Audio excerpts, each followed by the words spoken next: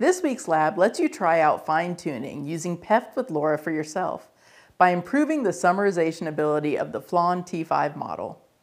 My colleague Chris is going to walk you through this week's notebook, so I'll pass you over to him.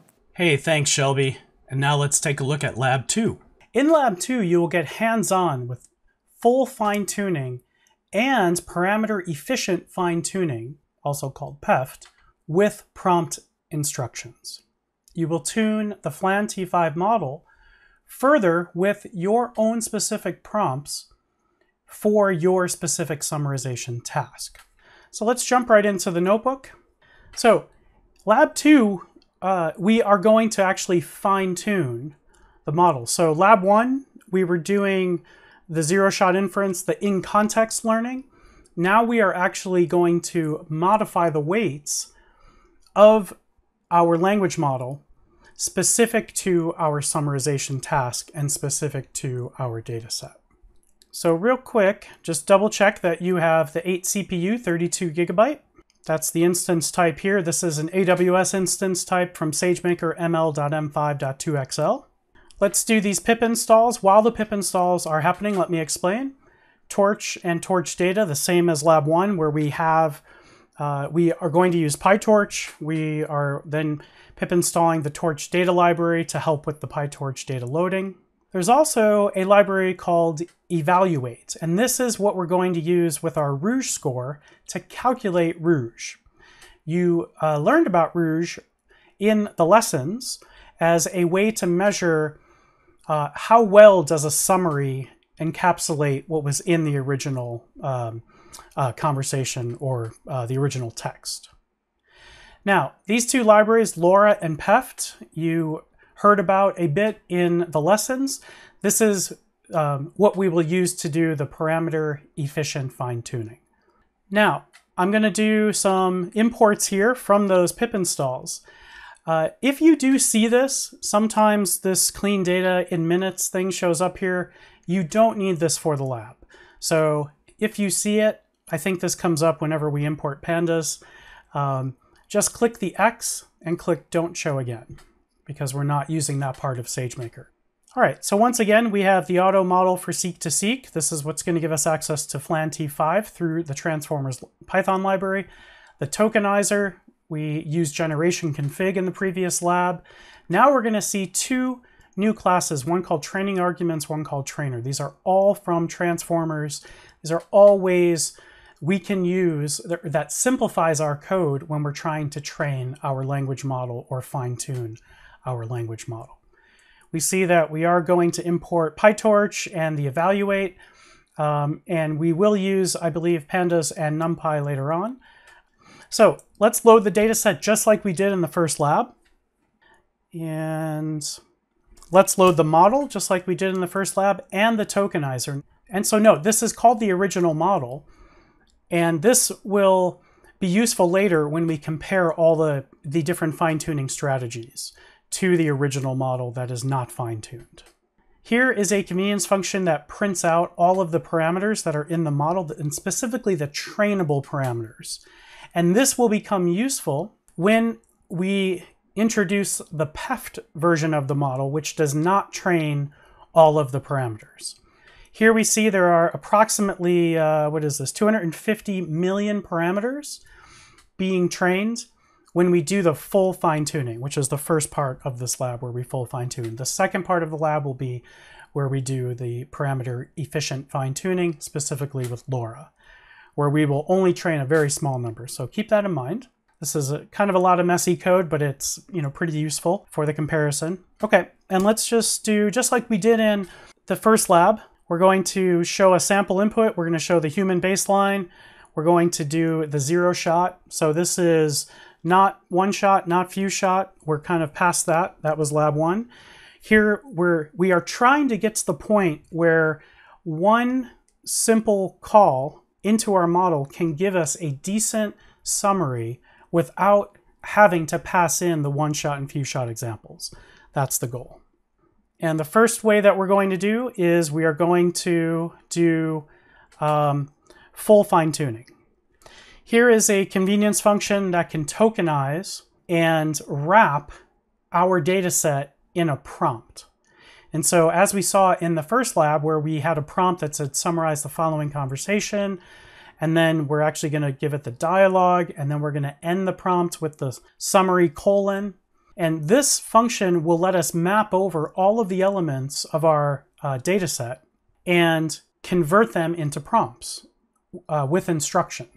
And that's what we're going to do here, which is full fine-tuning with instruction prompts. Okay, so here we're just going to take a sample just to keep the resource requirements low for this particular lab, speed things up a little bit. And let's take a look at the size. So here we have about 125 training examples. We're going to use 5 for validation. We're going to use 15 to actually do our holdout test later on when we compare. Okay, so we're going to fine tune with the training and we're going to validate with the validation.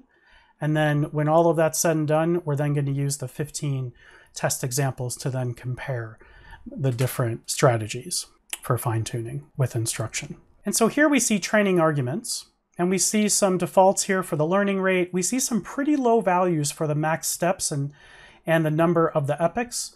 That's because we do want to try to minimize the amount of compute that's needed for this lab. If you have more time, you can certainly change these values and bump them up to maybe 5 epochs, maybe steps, max steps 100.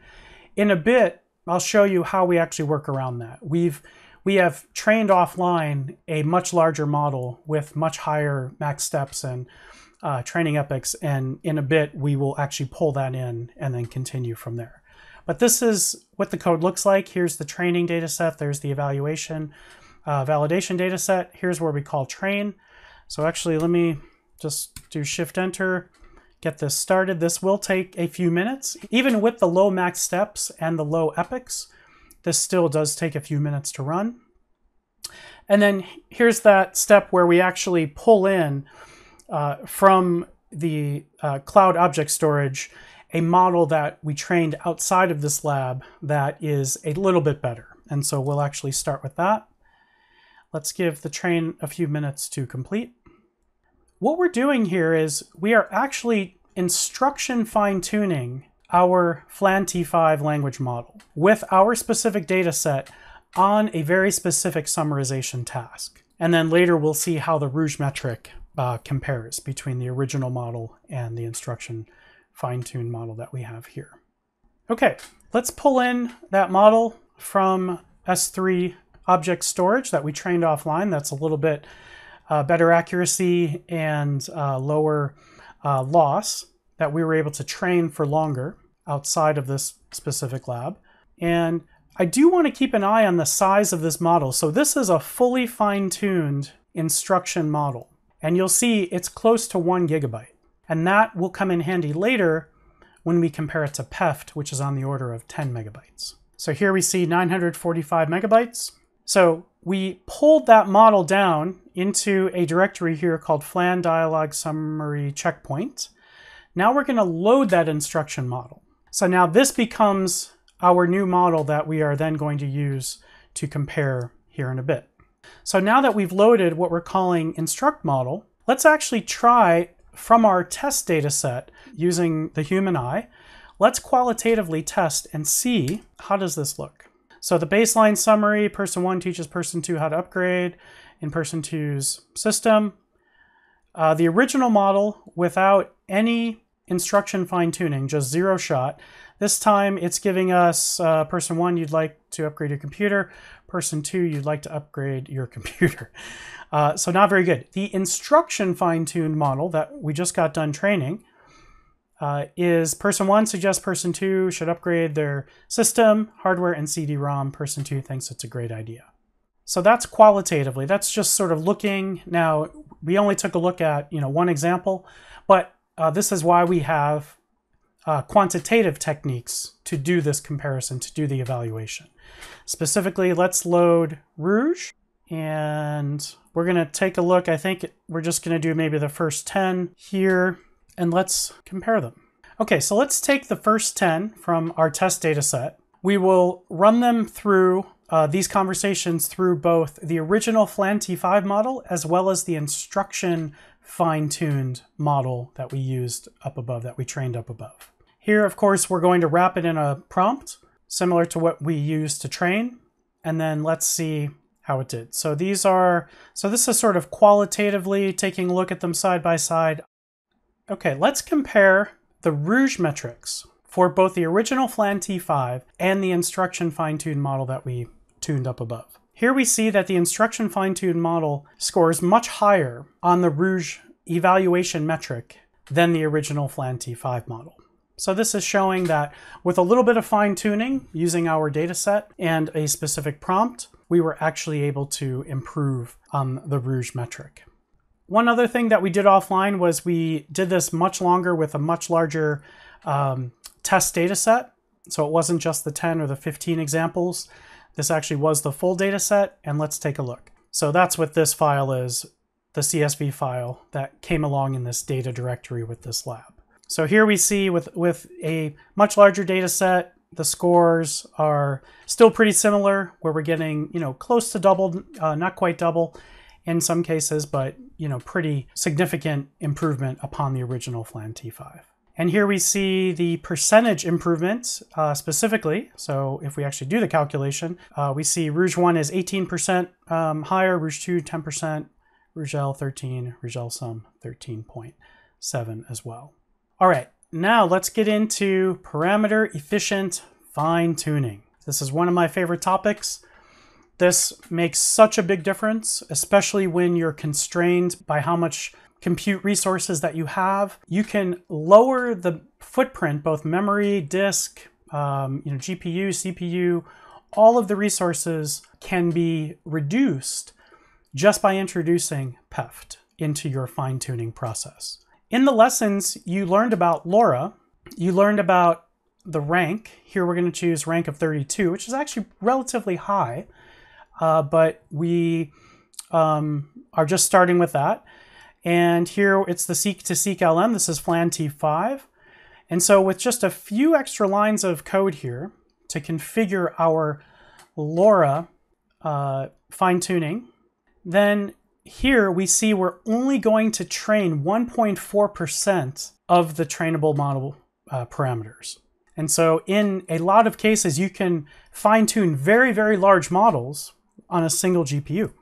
And here's some more of those training arguments. So this is really back to the original Hugging Face training and training arguments, except instead of using just the regular model, we are actually using the PEFT model. And here, this is a convenience function offered by the PEFT library. And we give it the original model, which is the FLAN T5. We give it the LoRa configuration, which we defined above with the rank 32. And we say, get me a PEFT version of that model. And that's what comes out as 1.4%. And so now we do the training arguments. Again, small number of steps, small number of epochs here.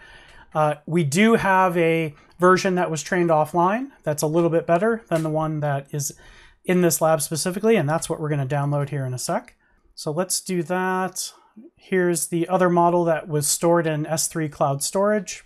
Now, we see this is only 14 megabytes. So these are called the PEFT adapters or LoRa adapters, and these get merged or combined with the original LLM. When you go to actually serve this model, which we will here in a bit, you have to take the original LLM and then merge in this LoRa PEFT adapter. But these are much smaller, and you can reuse the same base LLM and swap in different PEFT adapters when needed. Okay, now that we have the PEFT adapter copied down from S3, we're going to merge that with the original LLM, which is FLAN T5, and use that to actually perform summarization. Now, one thing to call out that's not entirely obvious is that when we do this, I can actually set the isTrainable flag to false. By setting the isTrainable flag to false, we are telling PyTorch that we're not interested in training this model. All we're interested in doing is the forward pass just to get the summaries. And so this is significant because we can tell PyTorch to not load any of the update portions of these operators and to basically minimize the footprint needed to just perform the inference with this model. And so this is a pretty neat flag This was actually just introduced recently into the PEFT model at the time of this lab. And I wanted to show it here because this is a pattern that you want to try to find when you're doing your own modeling. When you know that you're ready to deploy the model for inference, there are usually ways that you can hint to the framework, such as PyTorch, that you're not going to be training. And this can then further reduce the resources needed to make these predictions. And so here, just to sort of emphasize it, I do print out the number of trainable parameters. And so keep in mind, at this point, we are only planning to do inference. And let's move on to that. So 0% of these trainable parameters.